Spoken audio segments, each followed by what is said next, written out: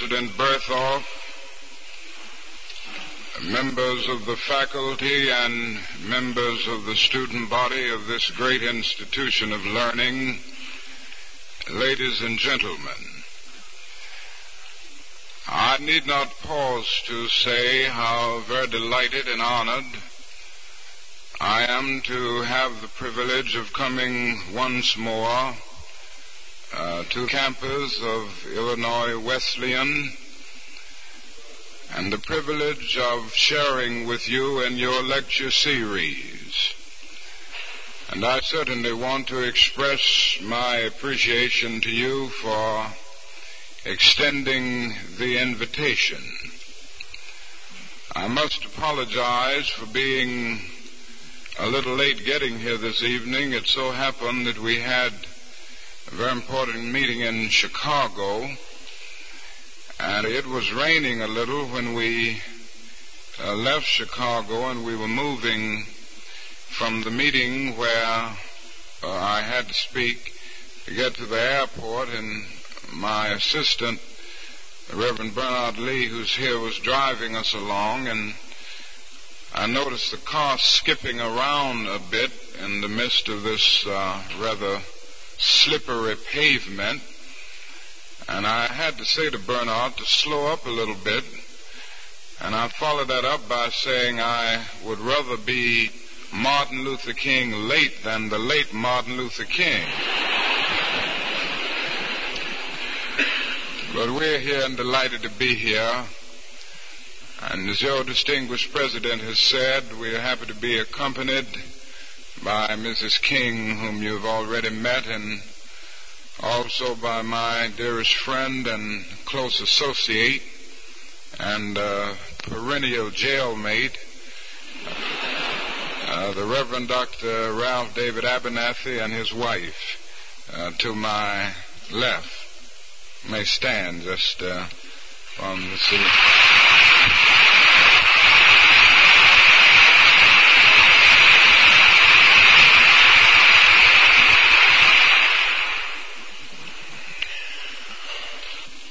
That is and in a sense a poignant question on the lips of hundreds and thousands, yea, millions of people all over our nation and all over the world. I get it a great deal as I journey around the country and other places, and I'm sure this question is on the lips of many here tonight. It is a question, are we really making any progress in race relations? And I think there are basically three answers that can be given to this question. One is the answer of extreme optimism. Now, the extreme optimist would say in substance that we are making marvelous strides in race relations. They would point joyously to the marvelous developments that have taken place over the last few decades in terms of legislative advances. And from this, they would conclude that the problem is just about solved now, and that we can sit down comfortably on the wayside and wait on the coming of the inevitable. The second position that can be taken is that of extreme pessimism. The extreme pessimist would say that we've made only minor strides in race relations. They would contend that the deep rumblings of discontent that we hear over the nation, the resurgence of the Ku Klux Klan in some sections of the South and other sections of the North, and the rebirth of white citizens' councils, are all indicative of the fact that we have created many more problems than we have solved. And from this they would go on to argue that there can really be no real progress in race relations. And it is very interesting to notice that the extreme optimists and the extreme pessimists agree on at least one point, and that is that we can sit down and do nothing in this all-important area. The extreme optimist says do nothing because integration is inevitable. The extreme pessimist says do nothing because integration is impossible. But that is a third position that can be taken, namely the realistic position.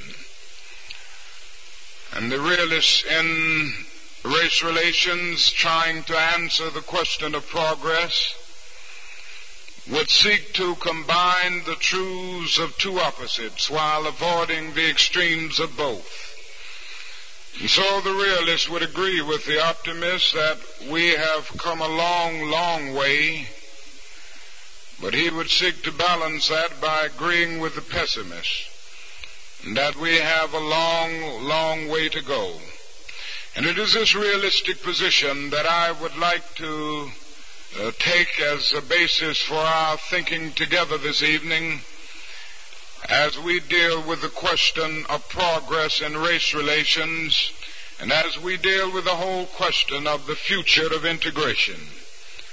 We have come a long, long way, but we have a long, long way to go before the problem is solved.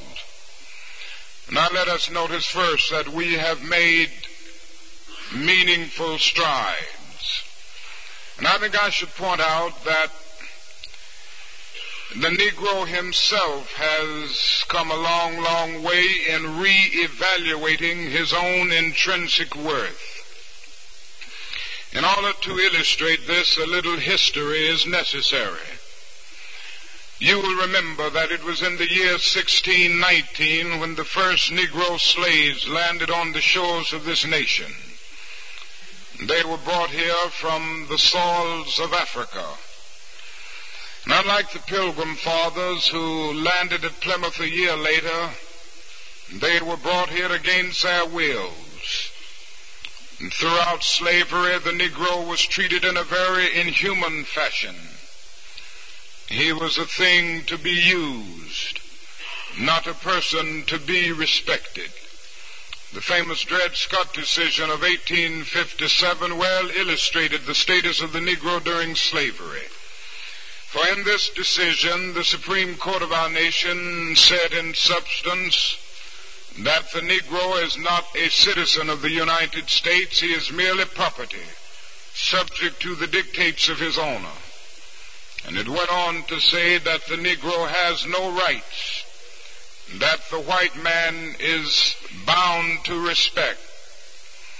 And with the growth of slavery, it became necessary to give some justification for it. It seems to be a fact of life that human beings cannot continue to do wrong without eventually reaching out for some thin rationalization to clothe an obvious truth, a wrong rather, in the beautiful garments of righteousness. And this is exactly what happened. Even religion and the Bible were misused in order to crystallize the patterns of the status quo and justify the whole system of slavery. And so it was argued by some that the Negro was inferior by nature because of Noah's curse upon the children of Ham. The Apostle Paul's dictum became a watchword, servants, be obedient to your master. And then one brother had probably read the logic of the great philosopher Aristotle. You will remember that Aristotle did a great deal to bring into being what we now know as formal logic in philosophy. And formal logic has a big word known as the syllogism, and the syllogism has a major premise, a minor premise, and a conclusion.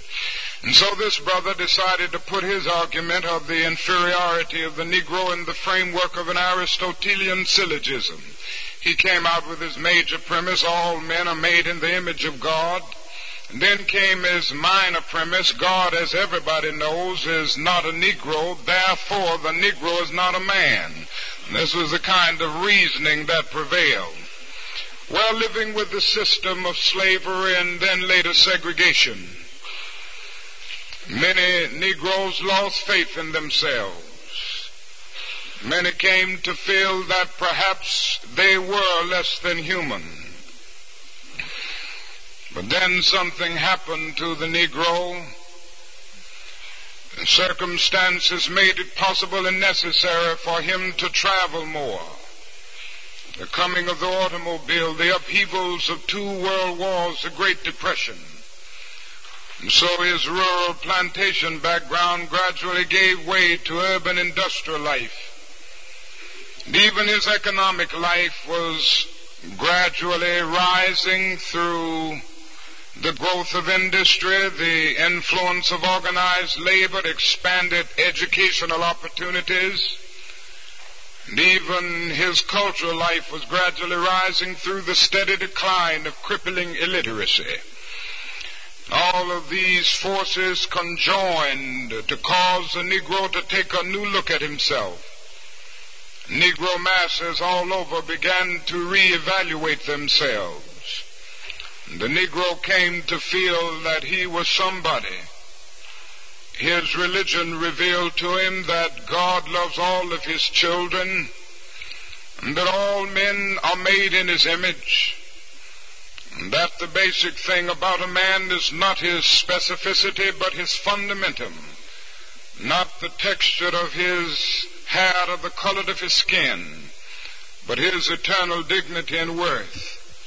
And so the Negro could now unconsciously cry out with the eloquent poet, "Fleecy locks and black complexion cannot forfeit nature's claim. Skin may differ, but affection dwells in black and white the same. And were I so tall as to reach the pole or to grasp the ocean at a span, I must be measured by my soul. The mind is the standard of the man."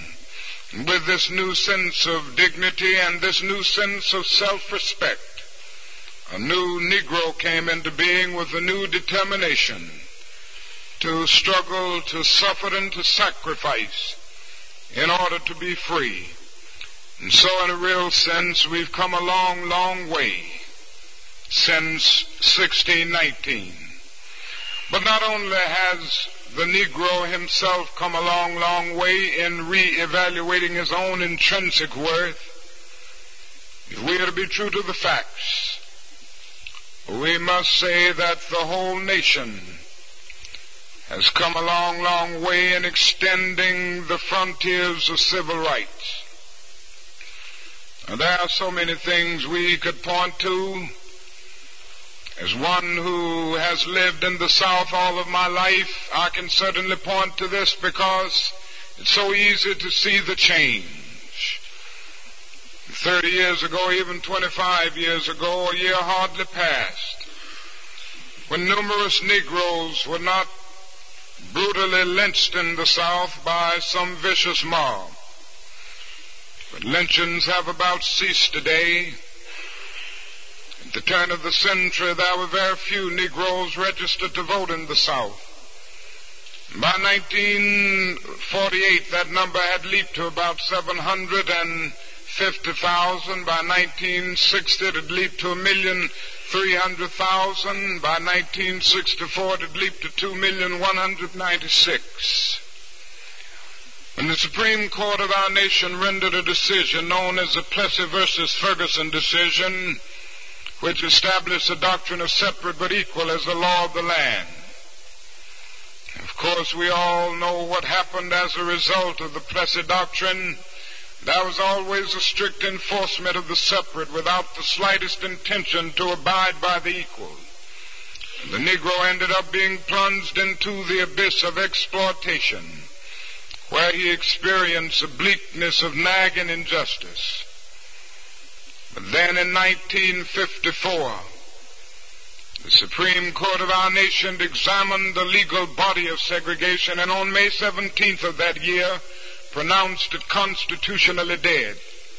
It said in substance that the old Plessy doctrine must go, that separate facilities are inherently unequal, and that to segregate a child on the basis of his race is to deny that child equal protection of the law. And so since that decision, we have seen many significant developments. Along with that, we've seen other legislative developments which have brought us nearer to the goal of justice. In 1964, President Johnson signed a comprehensive civil rights bill which had been so ably recommended by the late President Kennedy. And then in 1965, President Johnson signed the new voting rights bill, which is now the law of the land. All of these things are significant. And so in a real sense, to put it figuratively in biblical language, we've broken loose from the Egypt of slavery, and we have moved through the wilderness of separate but equal. And now we stand on the border of the promised land of integration. And we have come a long, long way since 1896. Now this would be a wonderful place for me to bring an end to my talk tonight. First, it would mean making a short speech, and that would be a magnificent accomplishment for a Baptist preacher. But then it would mean that the problem is just about solved in America and that we really have nothing to be concerned about. We don't have much work to do. And it would be a marvelous thing if every speaker was able to talk about this problem in terms of a problem that once existed but that no longer has existence. But I'm afraid if I stop now, I will not be telling the total truth. I would be stating a fact, certainly, but not the whole truth. You see, a fact is merely the absence of contradiction, but truth is the presence of coherence. Truth is the relatedness of facts. Now, it is a fact that we've come a long, long way, but in order to get the whole truth, we've got to bring the other side into being. And if I stop at this point, I will leave you the victims of a dangerous optimism. If I stop here, I will allow us to end up with an illusion wrapped in superficiality.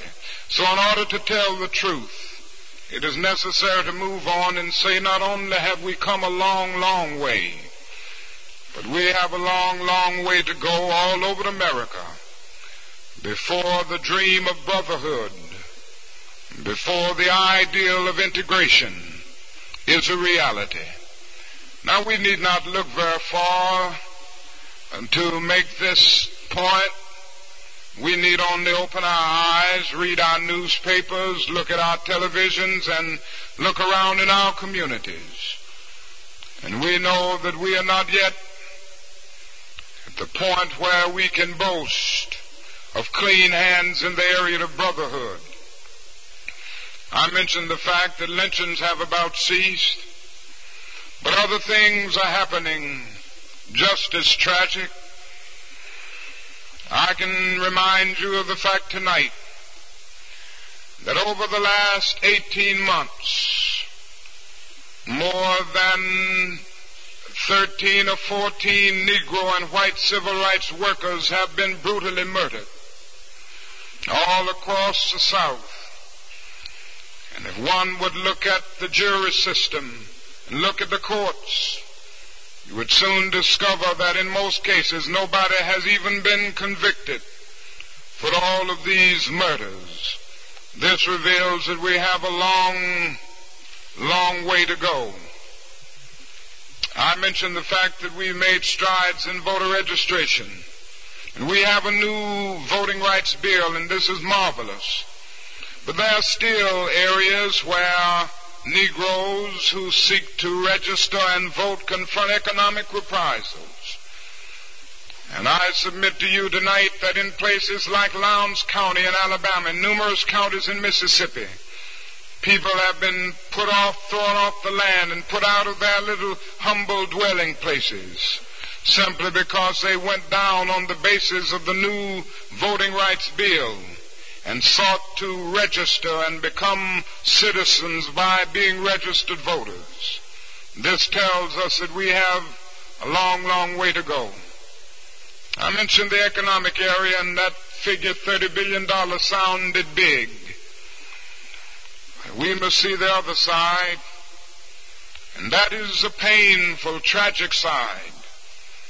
And that is the fact that 42% of the Negro families of our country still earn less than $2,000 a year, while just 16% of the white families earn less than $2,000 a year. Some 20% of the Negro families of our country earn less than $1,000 a year, while just 5% of the white families earn less than $1,000 a year. 88% of the Negro families of our country earn less than $5,000 a year, while just 58% of the white families earn less than $5,000 a year. And so the Negro finds himself perishing on a lonely island of poverty in the midst of a vast ocean of material prosperity. And the problem is becoming even more difficult today. For years we have been victimized with discrimination in many areas and on many levels. Denied apprenticeship training, deprived of educational opportunities, facing discrimination in so many areas. And this meant that so often we were limited to unskilled and semi-skilled labor. And now, because automation and cybernation have come into being, these are the jobs that are passing away. And so while the nation stands in its most prosperous period, while the nation faces its lowest level of unemployment that it has over the last 7 or 8 years, unemployment among Negroes is at its highest level. And while the average for the nation is still around 4%, and we turn to the Negro community, the unemployment rate at times goes as high as 14%, which means that is a major depression within the Negro community economically. Now we can see the problems that this will bring about when people are deprived of economic security. They're deprived of the opportunity to educate their children. They're deprived of the opportunity of getting proper medical care. They are deprived of the opportunity of being able to live in decent housing situations. They are deprived of the opportunity of having the basic necessities of life. And finally, they are deprived of the opportunity of respecting themselves. And so often, out of self-hatred, and out of embarrassment, and out of humiliation, they lose motivation. And it is not enough to look at the effects of discrimination. It is necessary for a concerned and compassionate nation to look at the causal basis of the whole problem. For instance, there are those who can argue ad infinitum about the fact that the Negro is culturally behind. And so they say we must not integrate certain areas of life, whether it's in housing or schools or what have you, because the Negro is so far behind that he will pull the white race a generation behind. And they go on to say, the Negro is a criminal. He has the highest crime rate in any community. And the arguments go on and on and on and on. Well, if there are lagging standards in the Negro community, and there certainly are, and they lag because of segregation and discrimination. Criminal responses are environmental and not racial. Poverty, ignorance, social isolation, economic deprivation breed crime, whatever the racial group may be. And it is a torturous logic to use the tragic results of segregation as an argument for the continuation of it. It is necessary for a great and a concerned nation to go back to the causal basis for the problem. And we have a long, long way to go in order to make economic justice a reality all over this country. It means that there must be massive programs, training programs, and massive public works programs in order to get the jobless on the job, and so that people can work, and so that they are able to walk the earth with dignity and make an adequate income, and they can stand before their families with that kind of creativity and that kind of creative response that will make the family a real and meaningful unit. And so in the economic area, we still have a long, long way to go. I mentioned the fact that we've come a long, long way in ending legal segregation. But I must point out the other side. If I can put it in figurative language, it may be true that the system of segregation is on its deathbed. But history has proven that social systems always have last-minute strong breathing power. And the guardians of the status quo are always on hand with their oxygen tents to keep the old order alive. And so in a sense, segregation is still with us. Not in the open sense that it used to be with us, with legal sanction, but in the covert, in the subtle, in the de facto sense. And so even in the major cities of our country outside of the South, that is absolute segregation in so many situations. The Negro finds himself covered up and crowded in ghettos. And these ghettos are usually absolutely segregated.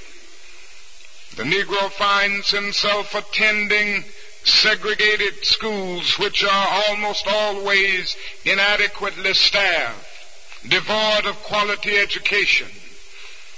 And then as we look into the whole problem of slum life, the total mental outlook of the individuals who live in the slum, we see deprivation, we see the destruction of personality.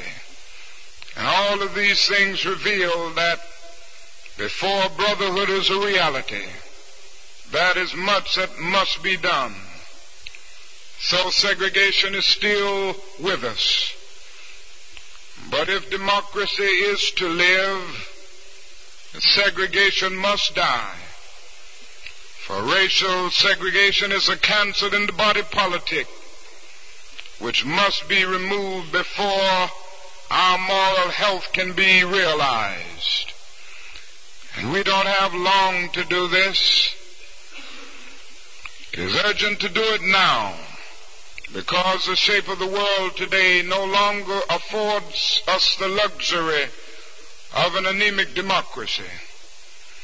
And we must not only do it because it will help the image of the United States, and it will certainly do that. We must not only solve this problem because it will be diplomatically expedient. We must not only seek to solve this problem because it will help us to appeal to Asian and African peoples, and it will certainly do that. We must not only seek to solve this problem to meet the communist challenge, and it will certainly do that. But in the final analysis, racial discrimination must be uprooted from American society because it is morally wrong. It must be uprooted from American society because it is sinful. And somewhere we've seen in all of the major religious faiths something that tells us that that is something immoral and sinful about segregation and discrimination. The late great Jewish philosopher Martin Buber used to talk about the I-it and the I-thou relationship. And I say segregation is wrong because it substitutes an I-it relationship for the I-thou relationship. St. Thomas Aquinas used to talk about natural law and moral law and human law. And I say that segregation is wrong because it is based on human laws that are out of harmony with the natural and the moral and eternal laws of the universe. And somewhere the late Protestant theologian Paul Tillich said that sin is separation. And what is segregation but an existential affirmation of man's tragic estrangement, his terrible separation, his awful sinfulness? And the great challenge facing the nation today is to get rid of a system that is evil and that is morally wrong. Now, in order to get rid of this system, it will be necessary to develop massive action programs. The problem will not work itself out. In order to develop massive action programs, we've got to get rid of one or two myths that are quite prevalent and that we hear a great deal around various communities. One is what I often speak of as the myth of time. I'm sure you've heard this. This is the argument that only time can solve the problem of racial injustice. Only time can bring integration into being. And so those who set forth this argument tend to say to the Negro and his allies in the white community, just be nice and just be patient and wait 100 or 200 years and the problem will work itself out. I think that is an answer to that myth. And that is that time is neutral. It can be used either constructively or destructively. And I'm absolutely convinced that in so many instances the forces of ill will in our nation, the extreme rightists of our nation, have used time much more effectively than the forces of goodwill. And it may well be that we will have to repent in this generation, not merely for the vitriolic words and the violent actions of the bad people who will bomb a church in Birmingham, Alabama, but for the appalling silence and indifference of the good people who sit around and say, wait on time. Somewhere we must come to see that human progress never rolls in on the wheels of inevitability. It comes through the tireless efforts and the persistent work of dedicated individuals who are willing to be co-workers with God. And without this hard work, time itself becomes an ally of the primitive forces of social stagnation. And so it is necessary to help time and to realize that the time is always ripe to do right. Now, the other myth that we hear a great deal is a myth that says in substance that legislation can't solve the problem that we face in race relations because it can't change the heart. And so we must rely on education to solve the problem and not even look to any legislation. Now, I guess there is some truth in this, at least a half truth. We realize that if the problem is to be solved ultimately, if we are to have a truly integrated society, men and women must rise to the majestic heights of being obedient to the unenforceable. And I would be the first to acknowledge that. So it may be true that you can't legislate integration, but you can legislate desegregation. It may be true that morality cannot be legislated, but behavior can be regulated. It may be true that the law cannot change the heart, but it can restrain the heartless. It may be true that the law cannot make a man love me. Religion and education will have to do that, but it can restrain him from lynching me, and I think that's pretty important also. And so that while legislation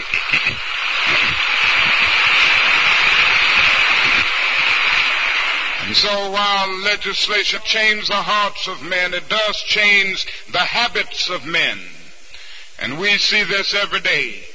And certainly there's need for continuing legislative proposals to deal with many problems that we face in the housing area, in the job area, in the school area, and all of the other areas where we face the continuation of segregation and discrimination.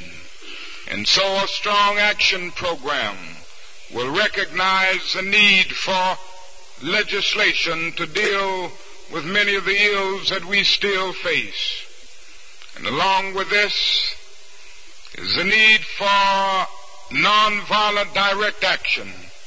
I'd like to take just a minute to say something about the philosophy of nonviolence, because in our struggle this has been the undergirding philosophy. And I still believe that nonviolence is the most potent weapon available to oppressed people in their struggle for freedom and human dignity. This method has a way of disarming the opponent. It exposes his moral defenses, it weakens his morale, and at the same time it works on his conscience, and he just doesn't know how to handle it. If he doesn't beat you, wonderful. If he beats you, you develop the quiet courage of accepting blows without retaliating. If he doesn't put you in jail, wonderful. Nobody with any sense loves to go to jail. But if he puts you in jail, you go in that jail and transform it from a dungeon of shame to a haven of freedom and human dignity. Even if he tries to kill you, you develop the inner conviction that there are some things so dear, some things so eternally true, some things so precious that they are worth dying for. And if a man has not discovered something that he will die for, in a sense he is not fit to live. And the nonviolent discipline says that there is power in this approach, precisely because it disarms the opponent and exposes his moral defenses. It also says that it is possible to work for moral ends through moral means. One of the great debates of history has been over the whole question of ends and means, and there have been those who argued that the end justifies the means. This is where nonviolence would break with any system. It argues that the end justifies the means, recognizing that the end is pre-existent in the means. The means represent the ideal in the making and the end in process. And in the long run of history, destructive means cannot bring about constructive ends. And along with this is a growing realization that it is possible to take a stand against an unjust, evil system without developing hatred and bitterness toward the perpetrators of that unjust and evil system. When nonviolence is true in its most genuine respect to its basic precepts, the love ethic has a place, and a central place. Now, I always have to stop and explain what I mean when I talk about love in this movement and in the nonviolent context, because people raise the question all the time. What do you mean when you say love those who are oppressing you, and love those who are exploiting you, and those who are violently seeking to destroy you? And certainly when I talk about love at this point, I'm not talking about emotional bosh. I'm not talking about some sentimental or even some affectionate emotion. I'm talking about something much deeper. It would be nonsense to urge oppressed people to love their violent oppressors in an affectionate sense. Unfortunately, the Greek language comes to our aid at this point. There are 3 words in the Greek language for love. There's the word eros. Eros is a sort of aesthetic love. Plato used to talk about it a great deal in his Dogs, the yearning of the soul for the realm of the divine. It has come to us to be a sort of romantic love, and so in this sense we all know about eros. We have read about it in all of the beauties of literature, and we've experienced it. In a sense, Edgar Allan Poe was talking about eros when he talked about his beautiful Annabel Lee with the love surrounded by the halo of eternity. In a sense, Shakespeare was talking about eros when he said, love is not love which alters when it alteration finds. With the remover to remove, it is an ever fixed mark that looks on tempest and is never shaken. It is a star to every wandering bark. You know, I can remember that because I used to quote it to my wife when we were courting. That's Eros. And then the Greek language talks about phileo, which is another level of love. It's a kind of intimate affection between personal friends. On this level, you love because you are loved. You love the people that you like. This is friendship. And then the Greek language comes out with another word. It is the word agape. And agape is more than romantic love. Agape is more than friendship. Agape is understanding, creative, redemptive goodwill for all men. It is an overflowing love which seeks nothing in return. Theologians would say that it is the love of God operating in the human heart. And when one rises to love on this level, he is able to love the person who does the evil deed while hating the deed that the person does. And he is able to love those persons that he even finds it difficult to like. For he begins to look beneath the surface, and he discovers that that individual who may be brutal toward him, who may be prejudiced, was taught that way. He was a child of his culture. At times, school taught him that way. Church taught him that way. At times, his family taught him that way. The thing to do is to change the structure and the evil system so that he can grow and develop as a mature individual devoid of prejudice. And this is the kind of understanding goodwill that the nonviolent resistor can follow if he is true to the love ethic. And so he can rise to the point of being able to look into the face of his most violent opponent and say in substance, do to us what you will, and we will still love you. We will match your capacity to inflict suffering by capacity to endure suffering. We will meet your physical force with soul force.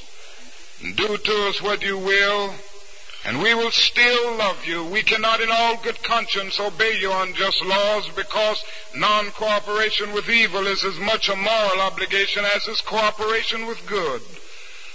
And so throw us in jail, and as difficult as it is, we will still love you. Bomb our homes and threaten our children, and as difficult as it is, we will still love you. Send your hooded perpetrators of violence into our communities at the midnight hours and drag us out on some wayside road and beat us and leave us half dead, and we will still love you.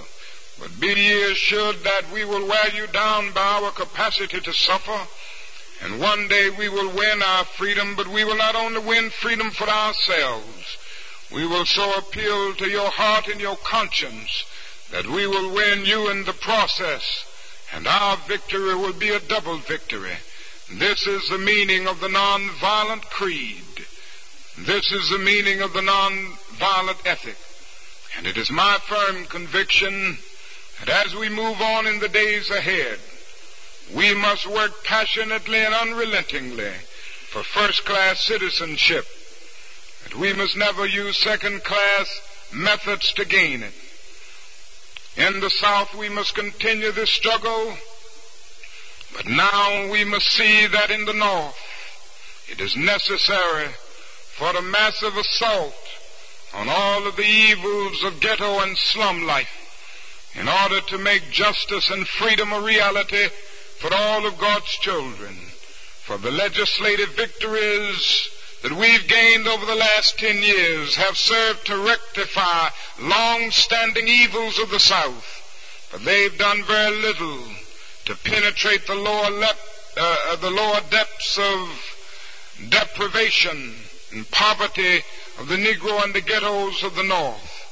And so by the thousands and by the millions, Negroes in the North find themselves frustrated and confused and sometimes bitter and in despair because of the slowness of progress and the failure of communities and its leadership to face the changes and make the necessary concessions to avoid the recurrence of those things that have developed and brought such dark night of social disruption as the Watts area of Los Angeles.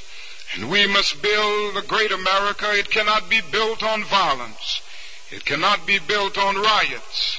And everybody must work hard to build the climate and to change the conditions that make for the bitterness and that make for the agony that cause individuals to turn to this kind of self-destruction.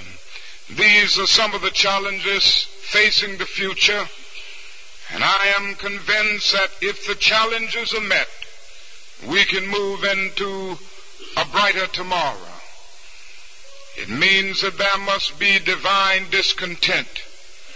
There are certain technical words within every academic discipline which soon become stereotypes and cliches. Every academic discipline has its technical nomenclature. Modern psychology has a word that is probably used more than any other word in psychology. It is the word maladjusted. And certainly we hear this word a great deal, and I'm sure all of us want to live the well-adjusted life in order to avoid neurotic and schizophrenic personalities. But I must honestly say to you, as I've said before, that there are some things in our nation and in our world of which I'm proud to be maladjusted, which I call upon all men of goodwill to be maladjusted until the good society is realized. I must honestly say to you that I never intend to become adjusted to segregation and discrimination. I never intend to adjust myself to religious bigotry. I never intend to adjust myself to economic conditions that will take necessities from the many to give luxuries to the few and leave men by the thousands and millions smothering in an airtight cage of poverty in the midst of an affluent society. I must honestly say to you that I never intend to adjust myself to the madness of militarism and the self-defeating effects of physical violence. For in a day when Sputniks and Geminis are dashing through outer space and guided ballistic missiles are carving highways of death through the stratosphere, no nation can ultimately win a war. It is no longer a choice between violence and non-violence. It is either non-violence or non-existence, and the alternative to disarmament, the alternative to a greater suspension of nuclear tests, the alternative to a negotiated settle of the crisis in Vietnam, the alternative to strengthening the United Nations and bringing all of the nations of the world into that United Nations and thereby disarming the whole world may well be a civilization plunged into the abyss of annihilation, and our earthly habitat will be transformed into an inferno that even the mind of Dante could not imagine. And so I say that maybe our world is in dire need of a new organization, the International Association for the Advancement of Creative Maladjustment. Men and women who will be maladjusted.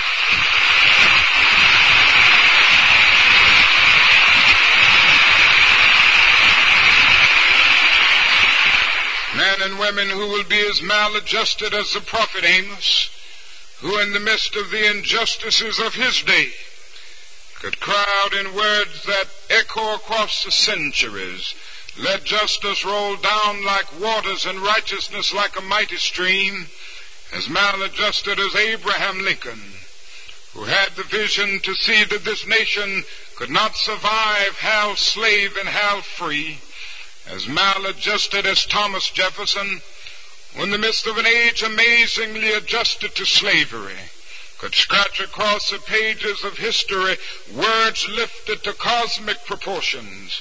We hold these truths to be self-evident, that all men are created equal, that they are endowed by their Creator with certain inalienable rights, and that among these are life, liberty, and maladjusted as Jesus Christ, who could look into the eyes of men and women around Galilean hills and say, "He who lives by the sword will perish by the sword." And through such maladjustment, you will be able to emerge from the bleak and desolate midnight of man's inhumanity to man into the bright and glittering daybreak of freedom and justice. May I say in conclusion that in spite of the difficulties ahead, in spite of the fact that we must work hard, I still have faith in the future. And I still have faith in America because I love America, and I believe that we will continue to build a coalition of conscience that will one day solve this problem. We sing a little song in our movement, and it has been our guiding faith. Sometimes we've been facing hooded perpetrators of violence. Sometimes we face jeering mobs. Sometimes we face dogs and the gushing waters from fire hoses. Sometimes in crowded jail cells we join hands to, and sometimes in just open mass meetings. But we could sing it as a hymn of faith. We shall overcome, we shall overcome. Deep in my heart I do believe we shall overcome. And somehow I believe this because the arc of the moral universe is long, but it bends toward justice. We shall overcome because Carlyle is right. No lie can live forever. We shall overcome because William Cullen Bryant is right. Truth crushed earth will rise again. We shall overcome because James Russell Lowell is right. Truth forever on the scaffold, wrong forever on the throne. Yet that scaffold sways the future, and behind the dim unknown standeth God within the shadow, keeping watch above his own. And so he will be able to hew out of the mounting of despair a stone of hope. With this faith, we will be able to transform the jangling discord, a beautiful symphony of brotherhood.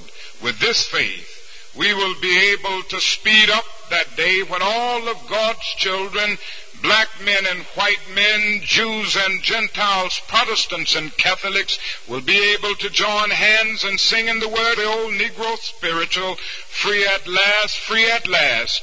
Thank God Almighty, we are free at last. Thank you.